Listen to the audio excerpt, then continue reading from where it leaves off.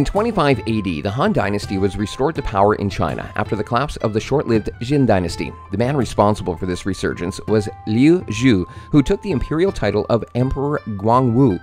Born into a family of noble lineage, Liu Zhu was a descendant of the Western Han Dynasty and held a claim to the throne through his ancestry. During the Jin Dynasty, the central authority had weakened, and the dynasty faced internal turmoil leading to its eventual downfall. Capitalizing on the discontent and disillusionment with the Jin Dynasty, Liu Zhu rallied support from various factions, including the Red Eyebrows Rebellion, which was a popular uprising against Jin rule. With the backing of these rebels, Liu Zhu's forces clashed with the Jin Dynasty's troops and emerged victorious. After a series of strategic maneuvers and political alliances, Liu Zhu established himself as the new emperor, officially restoring the Han Dynasty. As Emperor Guangwu, he implemented policies aimed at stabilizing the empire and promoting the welfare of its people. He centralized power, re-established the civil service examination system, and encouraged Confucian teachings to govern society. His reign is often seen as a period of renewal and prosperity, known as the Eastern Han Dynasty. Under his leadership, China experienced relative peace and economic growth, and the Han Dynasty once again became a dominant force in East Asia. Emperor Guangwu's reign lasted until his death in AD 57, but his legacy continued for several centuries as the Han Dynasty persisted, even witnessing expansions into neighboring regions. The restoration of the Han Dynasty brought a sense of unity and cultural revival to China, and the impact of this event is still evident in Chinese history and identity to this day.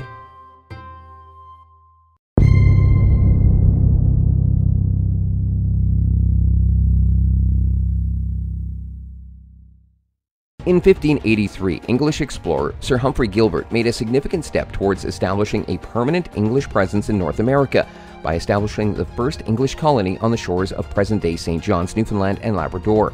Gilbert, an adventurer and a proponent of English expansion, received a royal charter from Queen Elizabeth, granting him permission to colonize and claim lands in the New World.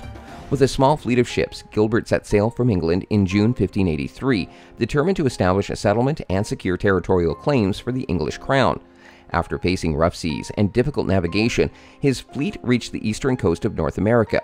On August 5, 1583, he claimed the land for England and established a colony at St. John's, naming it Cooper's Cove. Despite initial enthusiasm, the harsh conditions of the region, limited resources, and conflicts with the local indigenous populations presented significant challenges for the settlers.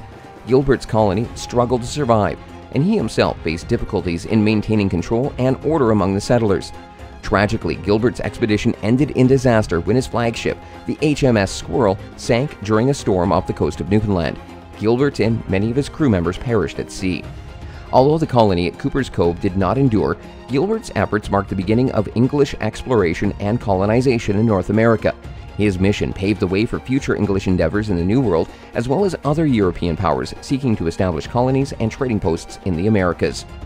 The English presence in North America would continue to grow, leading to the establishment of successful colonies in later years, such as Jamestown in 1607 and Plymouth in 1620.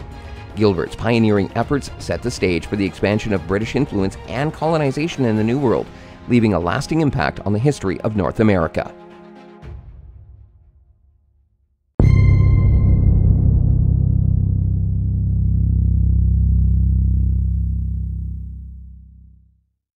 In 1824, during the Greek War of Independence, a pivotal naval battle took place known as the Battle of Samos. Led by the skilled and daring Greek naval captain Konstantinos Kanaris, the Greek fleet achieved a remarkable victory against the combined forces of the Ottoman Empire and Egypt. The Greek War of Independence was a protracted struggle by the Greek people to break free from centuries of Ottoman rule and to establish an independent Greek state. The battle at Samos was a crucial moment in this war, as it highlighted the determination and resourcefulness of the Greek forces against formidable adversaries. Kanaris, renowned for his audacious tactics and innovative use of fire ships, devised a daring plan to counter the larger and better equipped enemy fleet. As the Ottoman Egyptian armada approached the island of Samos in the eastern Aegean Sea, Kanaris and his fleet launched a surprise attack under the cover of darkness. In a display of strategic brilliance, Kanaris and his men navigated their fire ships skillfully among the enemy vessels and set them ablaze. The resulting chaos and panic amongst the Ottoman and Egyptian sailors allowed the Greek fleet to inflict significant damage. The battle turned into a resounding victory for the Greek side, bolstering their morale and inspiring the wider Greek population in their fight for freedom. Kanaris' audacity in using fire ships to devastating effect earned him recognition as a national hero. His tactical prowess and courage made him a symbol of Greek resistance and defiance against the Ottoman Empire's dominance. The Battle of Samos demonstrated the importance of naval power in the Greek War of Independence and highlighted the determination of the Greek people to reclaim their independence. While the war would continue for several more years, the victory at Samos was a turning point that showed the world the determination and tenacity of the Greek forces. Kanaris' legacy lives on as a symbol of Greek national pride and as a reminder of the sacrifices made by the Greek people in their struggle for independence. The Battle of Samos remains a significant event in the history of the Greek War of Independence and serves as a testament to the power of resolve and ingenuity in the face of overwhelming odds.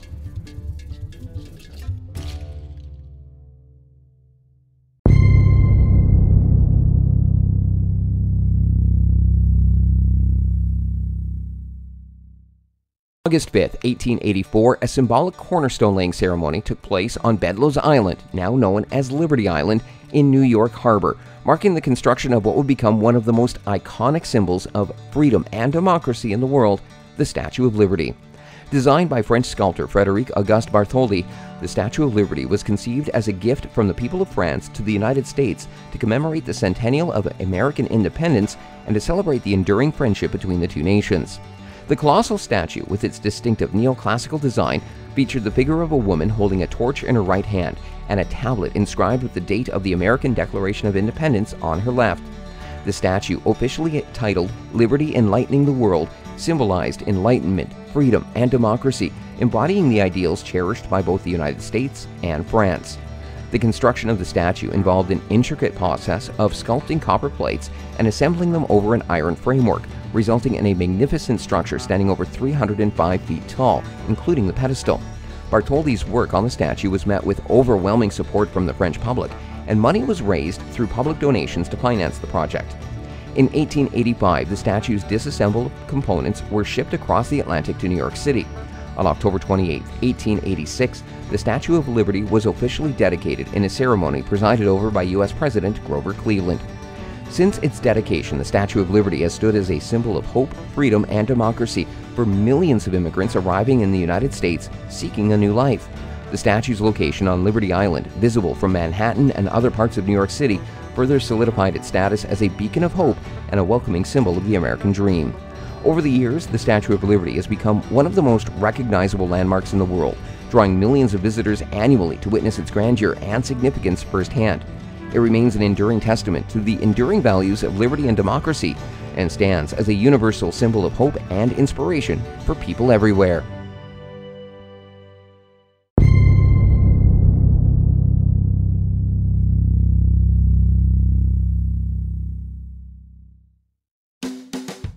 In the annals of track and field history, 1901 marked a groundbreaking moment when Irish athlete Peter O'Connor achieved a remarkable feat in the long jump event. Competing in Dublin, O'Connor set the first officially recognized long jump world record of 24 feet 11 3/4 inches. This record-breaking performance, witnessed by spectators and fellow athletes, catapulted O'Connor to international acclaim and left a lasting mark on the sport of athletics. Peter O'Connor's achievement was not merely a product of chance, but the culmination of dedication and training. Born in 1872 in County Wicklow, Ireland, O'Connor had shown early promise as an athlete. His journey to prominence began with success in local competitions before he established himself as a force to be reckoned with on the international stage. In 1900, O'Connor's burgeoning athletic career reached new heights at the Paris Exposition Universelle, where he represented Ireland and Great Britain at the Olympic Games. In the long jump event, he displayed his immense talent, leaving an impressive distance that set a precedent for future jumpers. O'Connor's record-breaking performance in Dublin the following year solidified his position as one of the era's premier long jumpers. His technique, combining speed, power, and precise execution, set a benchmark for aspiring athletes and inspired a new generation of long jumpers to strive for excellence. For 2 decades, from 1901 until 1921, O'Connor's record stood undefeated, a testament to his exceptional ability and dominance in the long jump event. His record-breaking mark demonstrated the potential of human athletic performance and underscored the continuous pursuit of physical excellence in sports. Beyond his athletic achievements, O'Connor's legacy is also intertwined with Irish national pride. As a representative of Ireland in international competitions, he became a symbol of the nation's aspirations for independence and recognition on the global stage.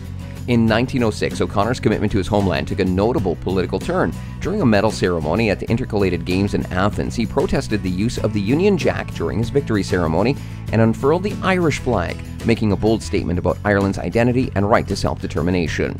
In the years following his record-breaking jump, O'Connor continued to compete and engage in the sporting community, leaving a lasting impact on the development of athletics in Ireland and beyond. His record in the long jump event served as a milestone in the history of track and field and inspired athletes around the world to reach for greatness in their respective disciplines.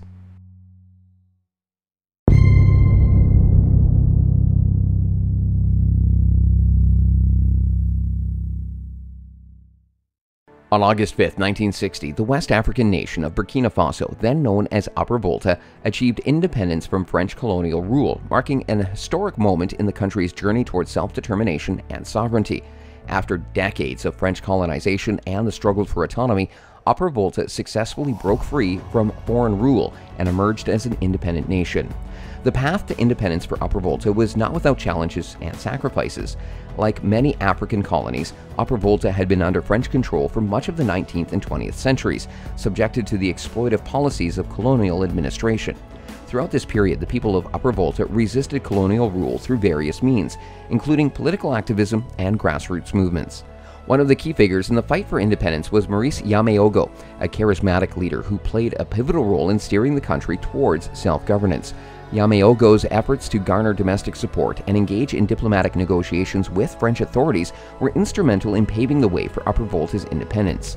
Finally, on August 5, 1960, the French government officially granted Upper Volta its independence, and Maurice Yameogo became the nation's first president. The people of Upper Volta celebrated their newfound freedom and began the process of nation building, with hopes for a brighter future characterized by political stability, economic development, and social progress. In the early years of independence, Upper Volta faced a host of challenges, including establishing effective governance structures, fostering economic growth, and promoting social cohesion among diverse ethnic and cultural groups. President Yameogo's tenure was marked by efforts to consolidate power and address these challenges, but his rule faced criticism for alleged authoritarian tendencies. Subsequent years saw political transitions and social movements in Upper Volta, leading to various changes in government and the rise of different leaders. However, despite these challenges, the people of Burkina Faso demonstrated resilience and determination in their pursuit of a better future for their nation. In 1984, the country underwent a significant change with the adoption of the name Burkina Faso, which means land of honest people in the local languages of Moore and Dioula. The new name reflected the nation's commitment to a new era of self-reliance, cultural identity, and inclusive governance. Throughout its post-independence history, Burkina Faso has experienced both achievements and setbacks, navigating the complexities of nation-building and regional dynamics. The country's journey towards democracy, economic development, and social progress continues to evolve, with its people remaining resilient and determined in their pursuit of a prosperous and united nation. We hoped you enjoyed this video as much as we enjoyed creating it for you. If you found the content valuable, here's a quick favor we'd like to ask.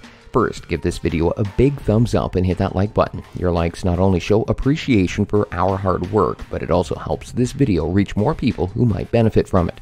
Secondly, if you haven't already, make sure to hit that subscribe button and turn on the notification bell.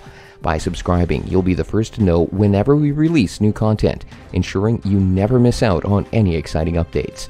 Also, don't forget to follow us on our social media channels to stay connected beyond YouTube. We love engaging with our community and sharing additional content, behind-the-scenes glimpses, and updates on what's coming up next. And lastly, if you want to take your support to the next level and help us continue creating quality videos, consider joining our Patreon community. By becoming a patron, you'll gain access to exclusive perks and be an integral part of shaping the future of this channel. We genuinely appreciate your support, and it's because of viewers like you that we can keep producing content we're passionate about. So thank you once again for being a part of this journey. Remember to like, subscribe, follow us on social media, and check out our Patreon if you can. Until next time, take care, and we'll see you in the next video.